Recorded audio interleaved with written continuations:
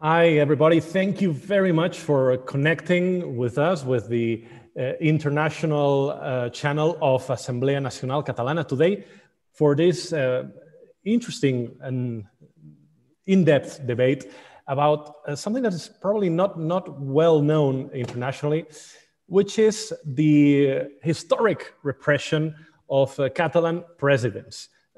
Today, well, on the 14th of October, we remembered the 80th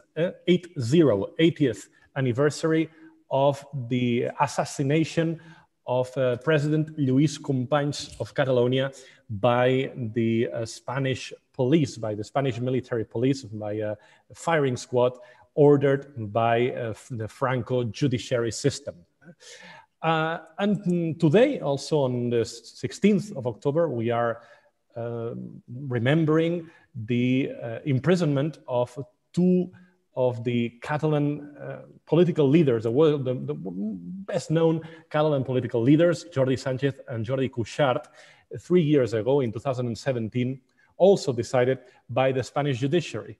So today, we will try and see whether this repression against Catalan presidents, against Catalan political leaders is just a historical curiosity, or is something that's a historical constant that's going on and will still be going on for quite some time. So and today, to discuss, to have some words on this, we've got a fantastic and incredible panel. I'm really happy to have you all you three here. First of all, we've got, well, the last of a very long political session or series of ousted presidents of Catalonia. It's President Quim Torra i Pla. He is the number 131 president of the Generalitat de Catalunya. That's the government of Catalonia.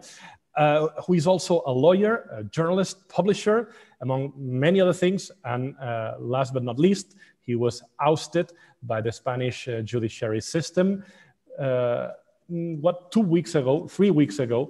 And we are really happy to have him with us today.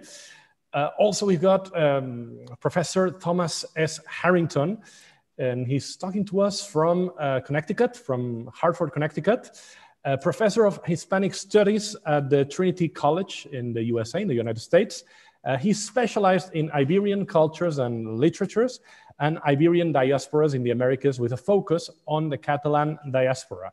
He's also author of the monograph Public Intellectuals and Nation Building in the Iberian Peninsula, and The Alchemy of Identity, and especially very related with Catalonia in this case, and we have it here, A Citizen's Democracy in Authoritarian Times, a US view on the Catalan drive for independence. And finally, we've got Joana Pujol, who's a member of the Catalan National Assembly, member of the General Board of the Catalan National Assembly, and coordinator of the International Action Committee of the organization. Besides being an activist, which is obvious, she's currently based in London and holds a Master of Science in Contemporary History for the University of Barcelona. So we got here the fantastic triangle: from Barcelona, President Torra; from Hartford, Connecticut, Dr. Thomas Harrington; and from London, Joana Pujol. And I'm from the Assemblea headquarters, in Barcelona. So thank you very much to the three of us for being here with us. And we'll get started with a question, obviously, for President Torra. President Quim Torra, I hope you are hearing us loud and clear. Very clear, thank you. Great. So, well, as I started saying, you have just been ousted by the Spanish judiciary. Actually, if you care to comment, because you put up some sign saying that you wanted liberty, that you wanted freedom of expression. Apparently, that's an enough reason to get you ousted from the presidency in Spain. So, do you think this is being ousted for a president. Do you think this is something that's merely anecdotal, or on the contrary, can we start talking about a historical constant? Well, thank you very much. First of all, thank you, Adrià Alsina, for this invitation, and to the Catalan National Assembly for giving me this opportunity to share this evening together with Professor Harrington and Joana Pujol. Thank you very much. Yes, well, in fact, this is not just merely anecdote, because Spain has systematically and continuously persecuted the presidents of Catalonia. There are numerous and various examples from the past, and well, after all, you've said that just now. We are commemorating these days the assassination of President Companys 80 years ago. But if we see the last series of presidents of Catalonia, 10 of the last 12 presidents have been persecuted, and the last 3 presidents of the Generalitat of Catalonia, the last 3 democratically elected Catalan presidents of our country, have been disqualified or dismissed for defending our right of self-determination, our civil rights, including the right of free of expression. So, well, if it would have been only one case, we could talk about, okay, there's an example or just something that has happened once. But 10 of the last 12 presidents, the last 3 presidents of Catalonia, there's, let's say, a series of persecuting. And we are clearly facing, in that sense, an ideological and political persecution. And I want to say it clearly. It's something that, for instance, for Professor Harrington could be unbelievable. And for many of you foreigners, that in the heart of Europe today, nowadays, ideological and political persecution. Presidents of Catalonia or mayors of many cities of Catalonia or other political members of, let's say, the administration of Catalonia are being persecuted nowadays. And you see that the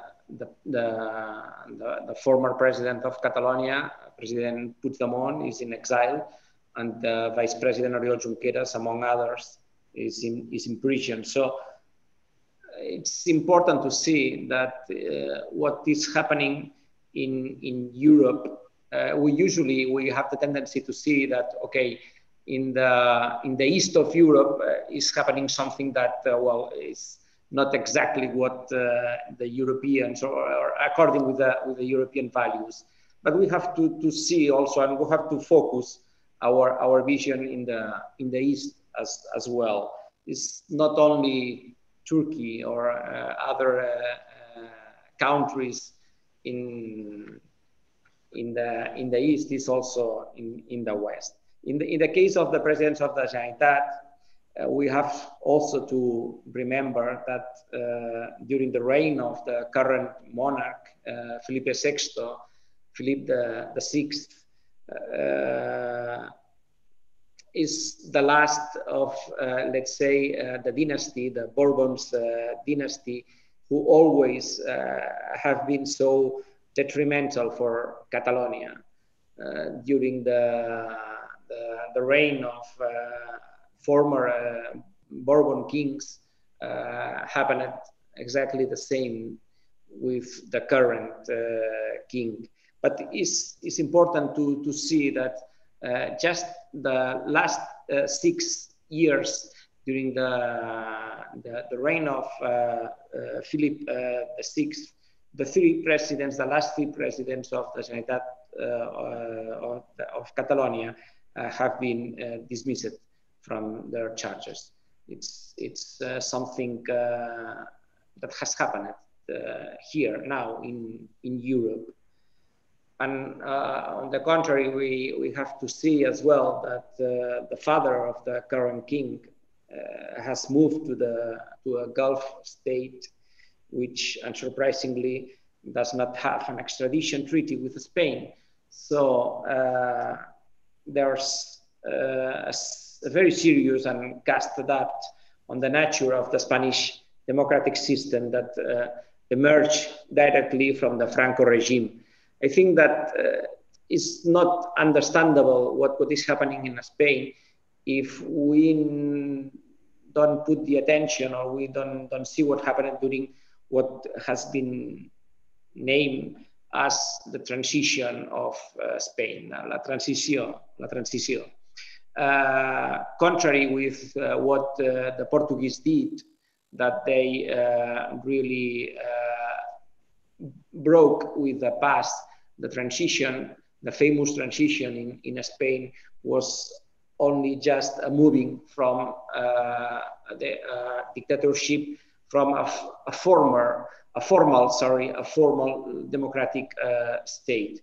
But there are many things that still remain untouchable in the Spanish state. So I think that this is very important in order to understand what has happened with the last 3 presidents of Catalonia. Thank you very much, Mr. President Torra. It's important to note that Catalonia at the time does not have an acting president. It does have a vice president who is acting as president, but Catalonia will not have a president until at least February, when new elections will be held. So, as President Torra was saying, probably being president of Catalonia is one of those dangerous jobs in Catalonia, and has been for some time. And I want to open the floor to Dr. Thomas Harrington, because you can also provide us with a historical point of view here. But I would like to quote you on something that you said on your book. Again, it's called A Citizen's Democracy in Authoritarian Times, in which you actually talk about Spain and Catalonia. And you said that, and I quote, everyone should thank the Catalan people for their refusal to back down in the face of intimidation, and its ability to force the authoritarians to show who they really are, and have in fact always been. So when I was reading this paragraph, this sentence, it struck me a bit. Well, who are you labeling, or who are you calling this day? I'm sorry if I'm being too concise here, but what's your point here? Are you calling the entire Spanish state authoritarians? Who is this day that you talk about?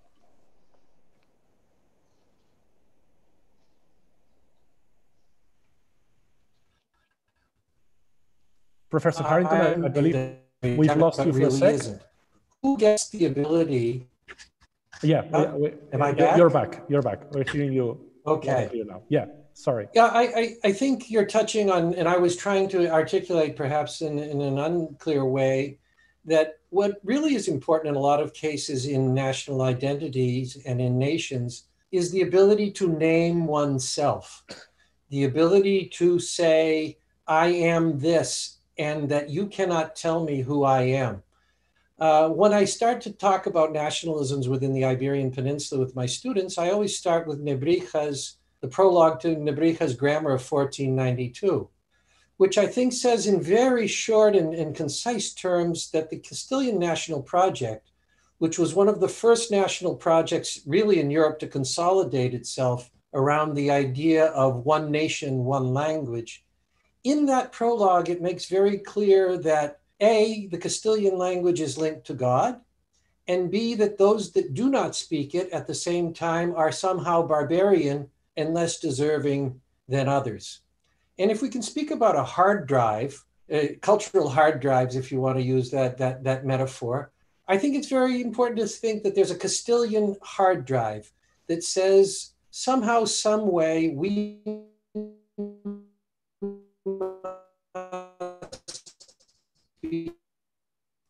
We're losing you again. Let's see if we can. And I think what's so fascinating in the we lost you there for a second, but you're back, so it's fine. Just go on. I think what's so fascinating in the Catalan case, and obviously the Basque case as well, and the Galician case in a very different way, is the refusal to be named by the center. The refusal for the center to acquiesce to the idea that I will be who you want me to be. And I think it's rather amazing that after 500 years of attempts to make Catalans, Basques, and Galicians in different measures something that the center wants them to be, there's a continual fight to say, no, we are going to be who we want to be. Now, that's obviously a struggle. It's obviously imperfect, but that's what I was trying to get at with that. And I think what's so interesting is the proclivity in the case of the Spanish state to recur very easily to violence when that resistance is seen before them. And I think it has to do with the very jihadist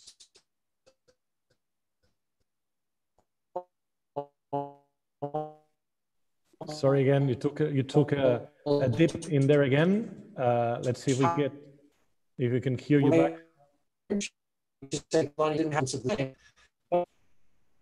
Yeah, Professor Harrington, can you back? Yes, I can hear you. Yes. Yeah. All right. You're back. You're back. I'm sorry for the problems. I wish I knew where they were coming from. It's all right. You're speaking from far away, so it only makes sense. Yeah. So I think we sometimes don't think how important language and the ability to control one's naming of the self really is. So that's a bit of it brings a bit of 1984 there. The idea that we start from Nebrija and Castilian Spanish is the language of God, and the ability to name things and the ability to use language as a national tool as well. I want to hear Joana Pujol now as a representative of civil societies, political movements. Such as the Catalan National Assembly. Well, we know that besides the fact that being president of Catalonia is a dangerous job, we're starting to learn also that being an activist, a political activist in Catalonia, is also a dangerous job or a dangerous activity to have. So, at this point, correct me if you may, but we've got about 2,850 Catalan representatives and activists who have been persecuted since 2017 by the Spanish authorities. Well, we know that suffering repression is a traumatic process and obviously negative implications in many aspects, as a social, personal, economic and political level, politically, individually. But at the same time, though, and taking into consideration other examples of countries like Slovenia or the Baltics that ultimately succeeded in their national aspirations, we also can see repression as a must. Some say there must be repression in order to move forward. So do you think the Catalan pro-independence movement needs to change its approach in relation to repression, or where do you think that the Catalan movement is right now, and what are you going to do in the coming months? What is your plan? Well, good evening, everyone, and thanks, Adrià, for the question. Let me start with saying that I'm very honored to be here today to talk about President Companys. Actually, 6 years ago, I was working as a guide in the castle of Montjuïc, precisely in Barcelona, the place where the Catalan President Lluís Companys was assassinated by the Spanish regime on the morning of the 15th of October 1940. And one day we received a very special guest from Mexico. It was the great grandson of President Companys, who came to Barcelona for the first time to learn more about the political history of his ancestor. And we spent some minutes in the dungeons together, looking at the graffiti on the wall, which were the last messages written by the prisoners who spent their final hours in that horrible place. We walked together across the castle grounds, stopping at Santa Elena's moat, where I had to explain that shamefully, every 18th of July, this was the place where the fascists celebrated their religious mass, commemorating the start of the Spanish Civil War. We finally arrived at Santa Eulalia's moat, and there we could see from afar the wall against which President Companys was executed. So the assassination of President Companys must be understood as another episode of the series of actions taken against Catalan symbols, culture, and people by those who see them as a threat to the very existence of Spain. So repression of all sorts, from Spanish military, police, and tribunals, has been one of the core issues in the history of Catalonia since the creation of the Spanish Inquisition in the 15th century. While Catalanophobia and repression have been endemic in the Spanish regime since then, there have been key periods, we can say, that it has increased exponentially. For example, after the War of Independence in the 17th century, and again after the fall of Barcelona in 1714, and more recently after the Spanish Civil War in 1939 and the implementation of the fascist Franco regime, which lasted for 40 years, whereby Catalan society and culture were subdued by Spain, the consequences of which we still feel today. It is in this context that President Companys was murdered in 1940. So after Franco's dictatorship, and especially during the 80s and the 90s, when the Catalan pro-independence movement was weaker and didn't have mass support like in recent times, Spain already used violence and repression to try to stop it. The victims at this time suffered the indifference of an important part of Catalan society. After the 92 Olympic Games in Barcelona, the Spanish regime arrested more than 50 people, some of whom suffered torture, fact that has been proven by the European Court of Human Rights in Strasbourg.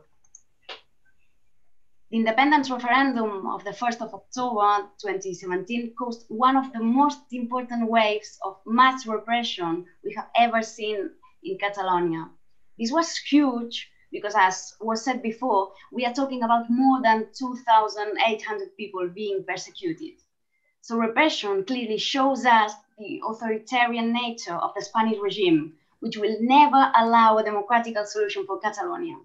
Spain has always used violence against not only the pro-independence movement, but against any popular movement that could question the reason of the state and its borders. It is also important to underline that it not only affected elected representatives like President Torra, but also ordinary people who took part in various protests and demonstrations over the past 3 years. A clear example are the protests that took place 1 year ago this week, when the verdict against the Catalan political prisoners was announced, and thousands of young activists occupied the streets of Barcelona for several weeks. In just 1 week of protests, we saw more than 200 people arrested, over 600 people injured, including 17 journalists and 4 people who were blinded from the impact of the police rubber bullets. We must also remember Dani Gallardo, a young activist who participated in a demonstration in Madrid to protest against the trial sentences 1 year ago today, who has been in jail since then. And not just through imprisonment and detention, repression has also shown itself in the censoring of musical lyrics, the shutting down of websites, or as we saw on the referendum day, massive full-scale direct violence against thousands of voters. So answering your question, it is true that repression works. That is why states use repression to protect their interests, and Spain is one of the world's clearest examples. So even when repression harms their international reputation, it is still worth it to them, because the timid international reaction from the powers that be is better than allowing a democratic solution for Catalonia, which would imply the dissolution of Spain as we know it. So for Spain, the incentives in using repression outweighs the cons. This point is especially important because we must understand Catalonia It's not Slovenia or the Baltic states. So there isn't an agenda in the European Union or the US to dissolve the Soviet Union or Yugoslavia and have the new independent states. In our case, the European Union and the US have sided with Spain, and hence why it's so important to combine both civil and institutional disobedience in a combined roadmap if we ever want the international community to intervene. On the Catalan side, historically, from Companys times to nowadays, there has been a push to be on the right side of history and hoping this will be enough to win, rather than assuming the authoritarian, repressive nature of the Spanish regime. So yes, again, answering the question, we need to change our approach and overcome this repression by civil and institutional disobedience, which of course means also assuming there will be costs if we are ever to be independent and live in a fully democratic country. So it is also true that repression has shown us a couple of things. First, as we saw in October 2017, that when we push forward with a combination of institutional and social alignment, we can overcome repression and bring victory to within our grasp. And second, it confirms once more the authoritarian characteristic of the Spanish regime and the impossibility of a negotiated solution. So the learning acquired as a movement is huge. Now we know that the Spanish state won't hesitate to use violence against the Catalan population, and we will have to face that. But we are sure now that we have a young generation of activists that are not afraid anymore. The generation who occupied the Barcelona airport and the streets across Catalonia 1 year ago is an example. This young generation is not going to tolerate further humiliation or resignation. So we can say mourning time is over now. The time when we expected a fair trial and we still thought that political negotiation would be possible, this time is over. The only way for Catalonia to achieve independence will be by doing so unilaterally.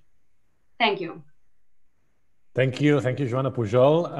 You definitely are speaking as an activist, and you are definitely passionate about it, which we no doubt thank you for it. And you were talking about a message that the Spanish state has sort of sent to the Catalan people. So I want to get back to President Torra here, and ask you, President Torra, about this. If you believe or you feel like you've been used somehow by the Spanish state to send a message, and if so, what this message would be, and why is the Spanish state acting this way, and probably also what historical lessons can the Catalan people learn from this when it comes to its struggle for self-determination? Yes, well, now Joana Pujol was talking about the days 3 years ago when the referendum of Catalonia was the new around the world. But more than 90 years ago, the new around the world was the proclamation of the Catalonian Republic in Barcelona in the year, just because the 14th of April of the year 1931, when President Macià proclaimed the Republic of Catalonia. And I want to remember that because this proclamation was also an act of disobedience and a decision that President Macià took in a way that nowadays we used to say an unilateral way. And I think that is important. The two main acts of civil disobedience in Catalonia, contemporarily talking, and the two acts that really won were acts that were taken in an unilateral way by President Macià and by President Puigdemont. I think that is important. And what happened, as Joana Pujol has said before, what happened after the proclamation of the Republic of Catalonia, the 27th of October, 3 years ago? Well, the message that Spain sent to us was clear. Under any circumstances, any circumstances, we are not going to achieve, you Catalans, through democratic means, to decide your own future politically. I think that that was clear. So if you want to try to do in the way you want to try to do, anyway, there's a wall, the Spanish wall, in front of you. So there's no possibility to go in the way you want. And I want to remember that always the Catalanist movement and now the independentist movement is a democratic and peaceful movement. But obviously, it doesn't mean that we are not going to use the main powerful tool that we have in front of us, that is the civil disobedience. I think that I agree with Joana and what others are saying, that the only way to really make real our dreams is using the only thing that we have, that is ourselves, literally ourselves, the people of Catalonia. No? And I remember one of the famous phrases of President Companys, that he said something like this.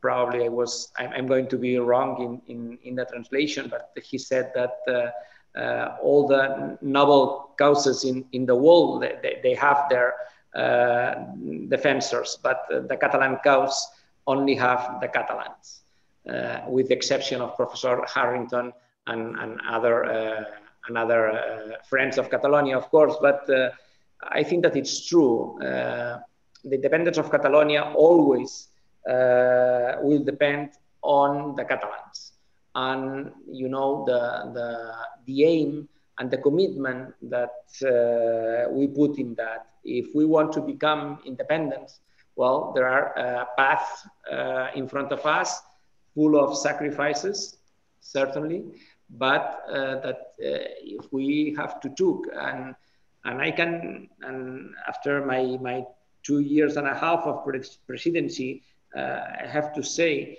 that I see that we have the force now. So I think that if we want to become independent, an independent country, we can be an independent country. One of the most important poets in Catalonia, Josep Carner, once said that the popular will might be considered as the first republican institution. And I totally agree with that. So it depends on the popular will, as in every independence movement. We are not doing something rare or strange in the world. Many other countries become independent, doing the same that the Catalans. If there's a majority of Catalans that want to be independent, then we will be independent. But obviously, and I agree with you, the only way for achieving that is using this combination of determination from the institutions, from the entities of the civil social organizations, and the people of Catalonia, and with only one point and one achievement, that is the independence. And that means necessarily, as the 14th of April and the 1st of October, a great act of massive disobedience, and then defending this disobedience peacefully but massively. I think that is this is the way. Thank you very much, President Torra. You were talking, and I'll quote you on that. We need institutions and civil society organizations sort of working together, the whole of society. So this sort of helps me out here to pose to ask another question to Professor Harrington here, because well, sort of we've had civil society talking, institutions or former institutions talking in the voice of President Torra. Do you think that the response or the behavior of the Spanish authorities, the Spanish regime, will always be predictable in this sense? Well, do you think that if Catalonia tries with this institution and civil society working together, if it tries to defend its rights of self-determination again, do you think that the Spanish regime, society, organizations, judiciary system, government, do you think that they will react in the same way? Do you think they'll be predictable in the future? I think in that sense, we're living in a very interesting moment in history.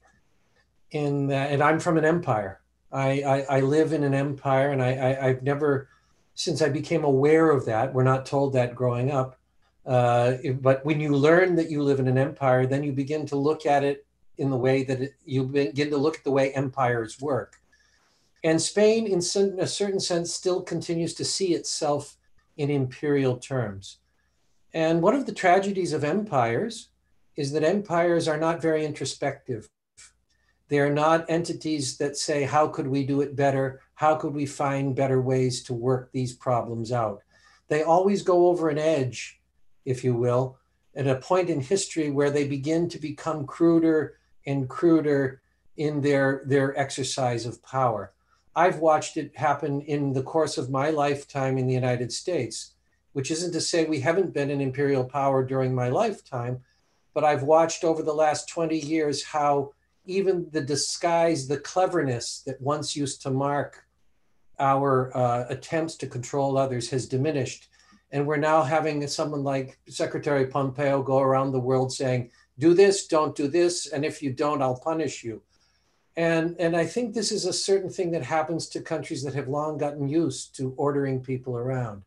And so I'm very pessimistic, along with Joana and President Torra, about Spain's ability to, even in a time when its institutions are clearly in crisis, I'm very pessimistic about its ability to create and talk a new game. So I very much affirm the idea that things have to come from the Catalans. I'm from an Irish background, and the translation of Sinn Féin often is ourselves alone. And the idea that when the Irish were facing the British Empire, there came a time where they had to say ourselves alone. We're going to have to do this, or we're not going to have to do this. And I think that's going to involve a couple of things that I think are both strong parts of the character of the Catalans and weak parts of the character of the Catalans. The idea of going from the defensive to from the accommodating to an offensive posture, I think is difficult for Catalan society because of many historical reasons we could point to. The whole tradition of pactism, the whole tradition of a mercantile Mediterranean society, and the idea that you sometimes have to draw a line and simply say, this is how we're going to do it, is very difficult. But I think on top of that, there's another thing that we're remiss if we ignore, which is the importance of media. We're living in a time where media has gotten so powerful. And again, my country is very important in this realm, through the Atlantic Council and all sorts of other organizations, that they can now virtually create realities and convince large amounts of people of the veracity of those realities. And so the bigger question is, you can have the willpower, but how do you wake up people that are being constantly bombarded by invented realities from very large powers that have an interest in your not knowing truths about certain realities? I mean, just look at the mainstream coverage of the Catalan movement. If you're not a reader of the Catalan press and you're reading the New York Times, who basically reads the La Vanguardia, who then passes it on to NPR in the United States. And so basically you have a view of the Catalan crisis that comes out of the chancelleries in Madrid as they talk to the New York Times correspondent, Rafael Minder, who then talks to someone at La Vanguardia and then talks to someone back in the United States reads that, and someone in Germany reads that because that's a prestige paper. And before you know it, the reality as put forth by the media complex in Madrid begins to multiply itself several times around the world. So that is an extremely large problem.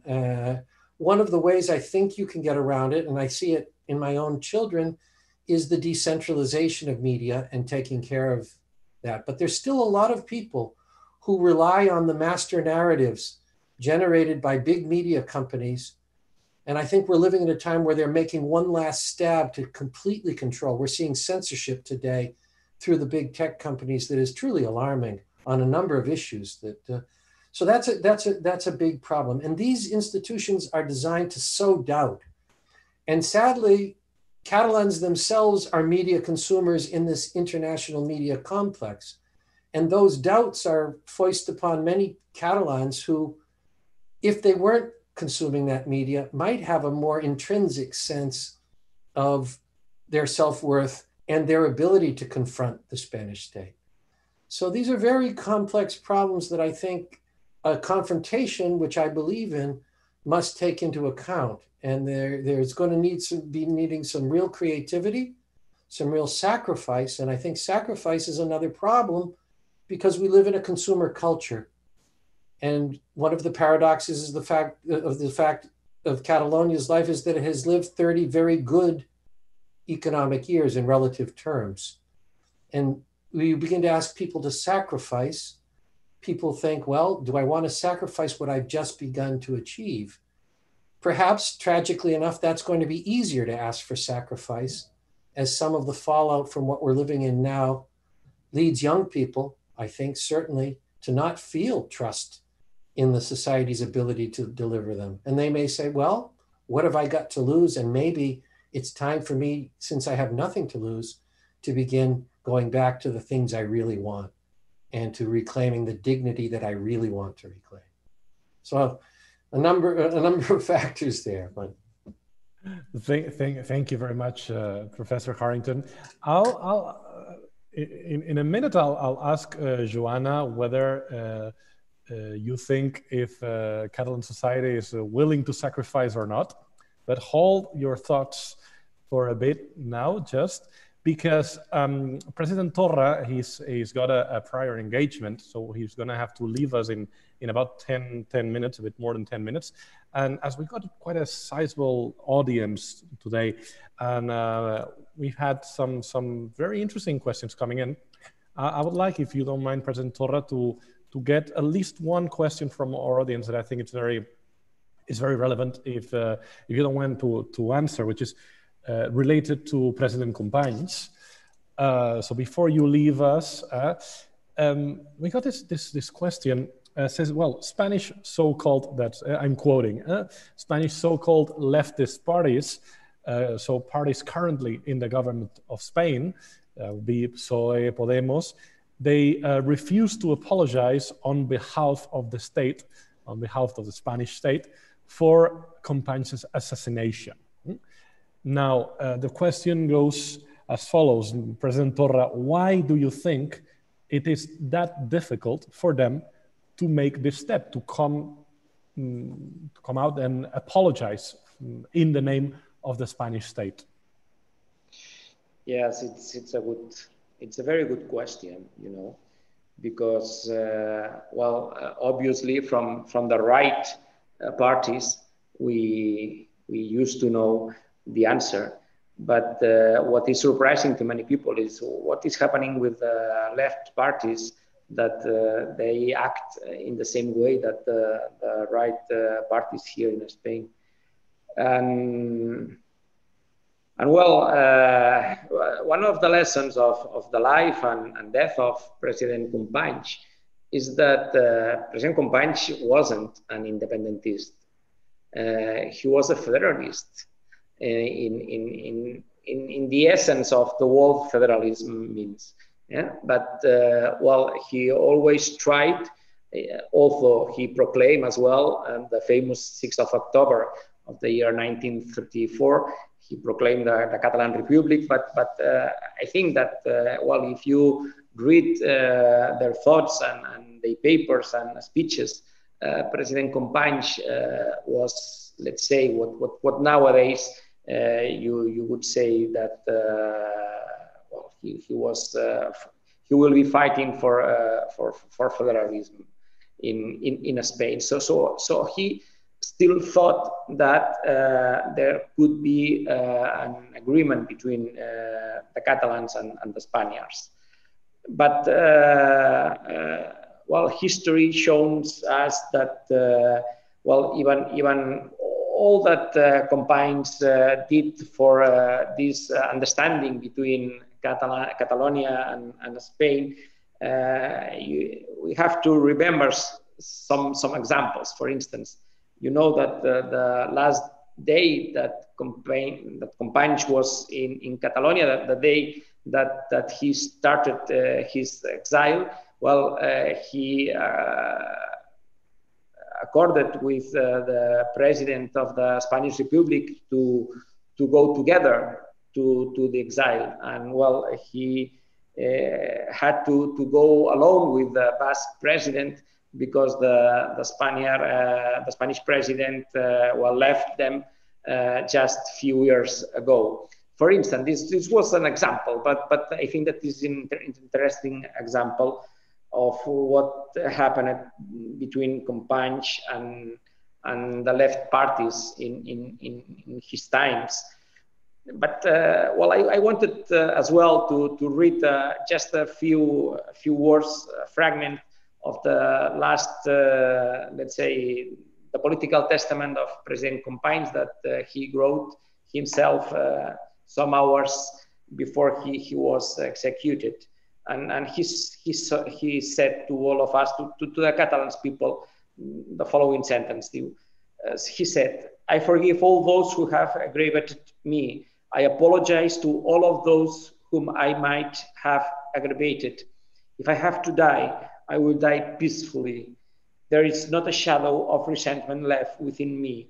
I will thank God for letting me die in such a beautiful way for my ideals. He has wanted this his destiny, and I owe him the gratitude for the placidity and serenity that I feel when I think of death, which I see approaching without fear. My smallness could not hope for a more dignified end for Catalonia and all that it represents of peace, justice, and love." Well, it remains, or it remembers the famous words that another famous Catalan, Pau Casals, said to the world in the United Nations, remembering this idea of peace, this idea of justice, that is, I think, always in this idea of the Catalans for their freedom. But well, coming back to the point and to the answer, there's a famous sentence from another famous writer in Catalonia, Josep Pla, that he said that there's nothing more equal than Spanish that is defending the right position, than a Spanish defending the left position. And above all, I think that the Spaniards, being from the right or the left, well, they defend the same idea of Spain, unfortunately for us, but they defend this unity of Spain that is the first thing and is even the priority than justice and civil rights. This idea of unity, this idea of integrity or territorial integrity of Spain. And I think that the times have changed, and now democracy is the first thing that you have to take in consideration. Is something unbelievable nowadays to think that it's possible to continue living together in this way, forbidden the Catalans to decide their own future. It's something so simple at the end that, well, it's even stupid, I think, not let the Catalans decide their future. And I want to say that I will respect what the Catalans decide. If that's what is important, or at least I put all the importance in the next elections that we will have in Catalonia next February. I think that they have to be key elections in the sense to give a mandate to the new governments of Catalonia that the way of the 1st of October is the way that we want to follow, yes or not, clearly. So I want to again, and I did it in an interview that I had in the TV, in the Catalan TV last week. I would like to press, if I can say this word, or to put all the pressure in the parties to really know exactly what are they going to do with our votes. I think that it's important to be clear now in Catalonia and to say to the Catalans what are they going to do in the future. We'll leave that question open to the parties who are not here today. But if you still have 5 extra minutes before you can leave us, yes. There's still great. Then there's still just 2 questions in one that we just received from YouTube. And they both talk about the Spanish monarchy. First one is: did you have the opportunity to actually talk to King Felipe VI at some point during your term, your presidency? And therefore, what role do you think, what importance do you think the Spanish king and Spanish monarchy plays in this idea of the unity of the Spanish state and its own existence? First question is very easy, it's a yes or no, yeah. And second is a bit more. Okay, probably I think that after President Pujol, probably I have been the president that I have in contact with the King of Spain so many times.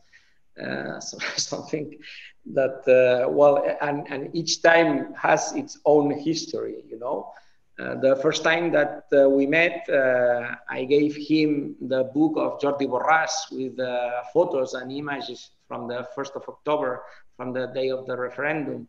And I said to him that I thought that the King of Spain should know and should see what happened those days in Catalonia when the Spanish police attacked peaceful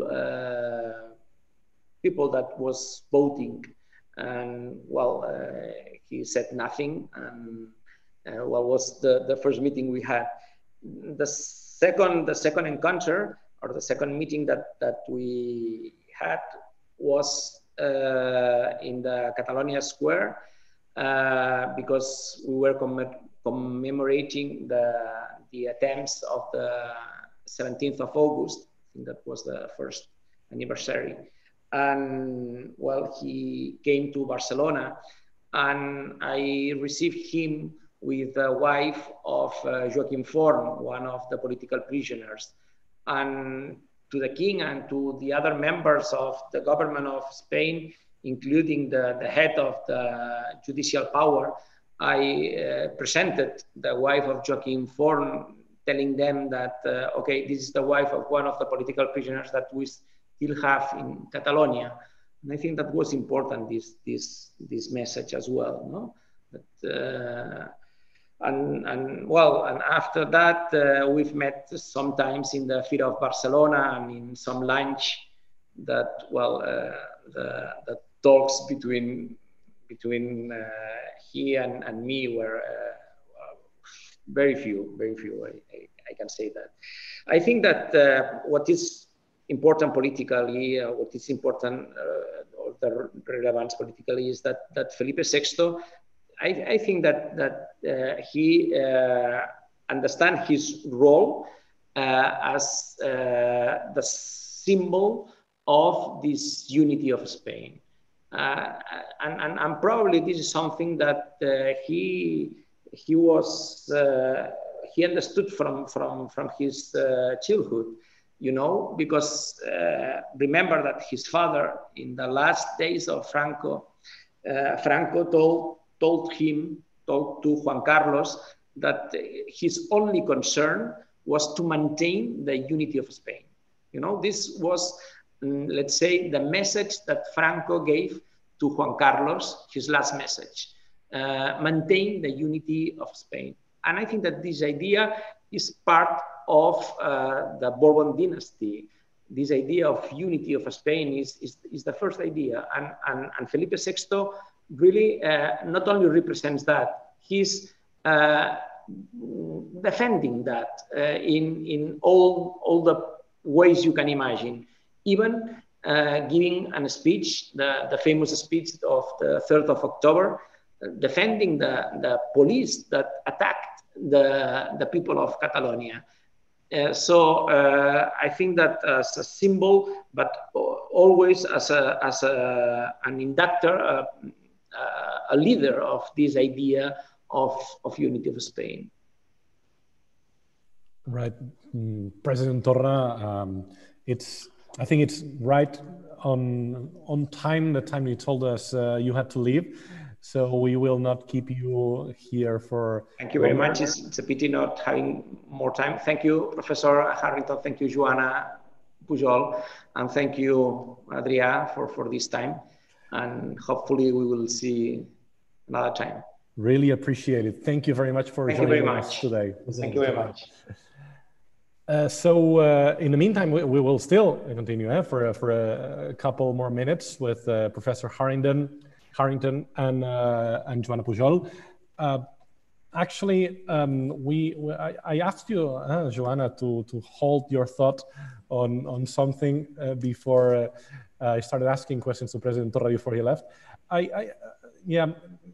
Whether you think that the Catalan society is ready for a new sacrifice, ready to start it over again, to go at it again, as Professor Harrington was saying, and being aware of what it entails, of this repression, of this predictable reaction of the Spanish state. Thank you, Adrià. Well, to answer to your point, we need to assume that, as we said before as well, Spanish repression has achieved one of its more important goals, as we are, of course, not independent yet. And it has also managed to divide the pro-independence movement around alternative approaches to stand up against the repression and to fight against it. And this can be a bit risky, we can say, as distract us for our main goal. And I can give you an example here. 3 years ago today, there was a unique claim, independence. After Spain jailed first the Jordis and then half of the government, we started calling for their release, and some quarters started to demand an amnesty for getting the independence claim. So when Spain suspended the Catalan government and the parliament, the most regionalist blocs of the pro-independence movement, as we can call them, started to insist on the need to restore those institutions and again forget the independence claim. So to the point that today, 3 years later, mostly very few defend the 1st of October mandate and the importance of keeping the independence at the top of the agenda. So repression fulfilled its goals in that sense. However, it's also successfully proven that the movement have continued despite the repression, and we can see that we have become a more mature political movement. And the Spanish regime put our representatives in jail yet the support for independence has not decreased at all, as we can see from the results of recent elections. So to go back to the question, the independence movement is a bottom-up movement, a grassroots movement, we can say, and there is more of us than room in Spain jail, so we are going to carry on. So there are now forthcoming Catalan elections next February, and we need to understand it as an opportunity to overcome repression and reclaim the initiative. So our roadmap in the Catalan National Assembly, it's quite simple. If most voters support independence, democracy should prevail and the Catalan parliament should proclaim independence, and this time defend it and call for international recognition. And that's it. Thank you. Yeah, almost nothing, one would say. Eh? Almost nothing. You said it's simple. Professor Harrington, I have not forgotten about you. No. We also received a couple of questions for you. At least I would try and pass one and read one for you. This is a classic question. I'm sure you've been asked this a lot about. I know that currently the U.S. public opinion is very much focused on an election coming up in November the 3rd. But obviously, I guess that might be someone from Catalonia asking you, how would you describe the state of U.S. public opinion on the Catalan case and on self-determination issues around the world, and whether and obviously here whether you have some sort of recommendation, advice that you can give the Catalan pro-independence movement. You can talk here to Joana Pujol. What advice would you give her, and what advice would you give to the movement as a whole? You sort of started talking about sort of attitudes that we should be taking, but in terms of perhaps communication, in terms of what values should the Catalan movement be trying to put out there in order to try and work its ways with the U.S. public opinion? Wow, that's a very hard question, because one of the things. Sorry to ask you that. It's the papers. It's not me. One of the things that's happened in the United States, and I'm going to give it a period of 30 years, has been a conscious and somewhat, and not always conscious, but oftentimes conscious attempt by the powers that be, working hand in hand with an increasingly corporatized media, to shut us off from knowledge of the world. We have become an increasingly, pardon the term, autistic country when it comes to our view of the world over the last 30 years. Part of that has to do with the crisis in newspapers in the United States. Most newspapers, the serious and important ones, used to have correspondents all around the world. Now they don't any longer. And they used to have people who would work a beat and be in that place for years, would speak the language in many cases, which was odd for an American, but at least would know the ground where they were. The rollback in newspaper revenues has cut down on all of that. And it's coincided with an effort, starting in the Reagan administration, to make Americans focus ever more on themselves and less on the world. And the obvious goal in this was to make us less sympathetic for the world, because there used to be something they would talk about in the State Department. The Reagan people used to say, he went native or she went native. That is, they got to know the country they were in too well where they began to have a sympathy for it. And so there's been an entire movement to try and make us not go native, not find sympathy for other people. And that makes it extremely difficult for foreign powers, unless they have a whole lot of money that they can use to buy influence.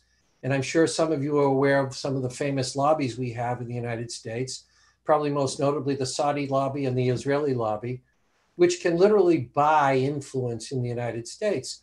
And so it's gotten to be a movement, there's gotten to be a situation where if you can't buy that, it is extremely hard for you to get your message out.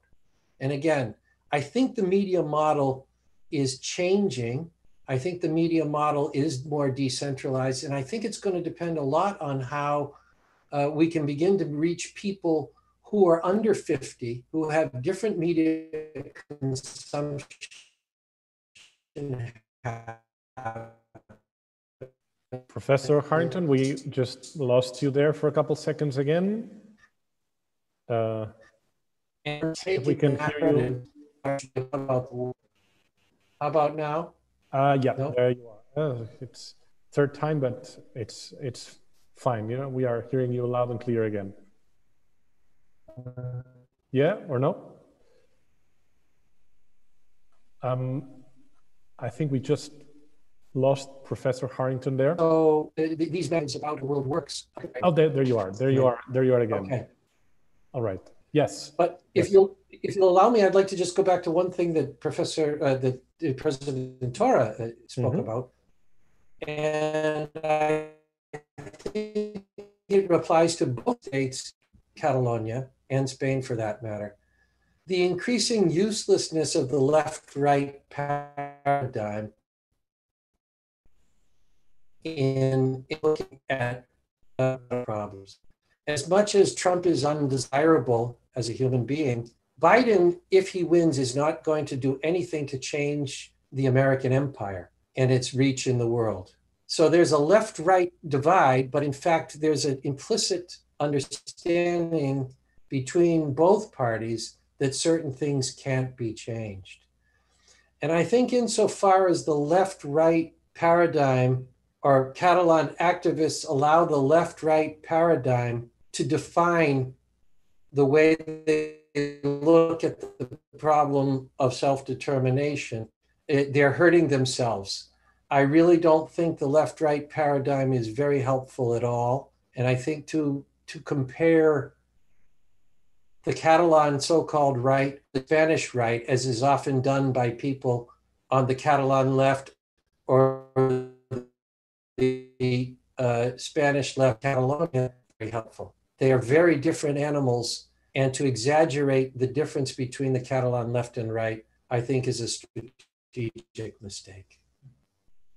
So as we sort of lost you for a second, let me just go back to what you said so that our audience perhaps can also understand your very last point. I believe you were explaining that to you it doesn't make much sense to compare the Catalan right to the Spanish right, or the Catalan left to the Spanish right, to the Spanish left. So that this left-right paradigm of looking at the world into and seeing it into like two different worlds that are perfectly aligned between nations, that doesn't really work when talking about Catalonia and Spain. Correct me if I just rephrase more or less, or if I just more or less, yes, made up what you said. But I think that was your point, and just let us see, just to come to an end, and let's see if we can hear you a bit better this time. We'll just tempt luck once again and try and get a very last answer from you, Professor Harrington. You sort of partially answered the question, but. Basically, the one last question that we got a couple minutes ago on YouTube is, it's basically whether as Catalan pro-independent supporters, should we be siding with Biden or with Trump, and expanding a little bit on it, whether you think that whether if the situation sort of heats up in Catalonia again, as Joana was saying, that perhaps after the election there could be some going back at 2017. Whether you think that Vice President Joe Biden or President Trump would handle it somehow differently, or you just think there's no difference?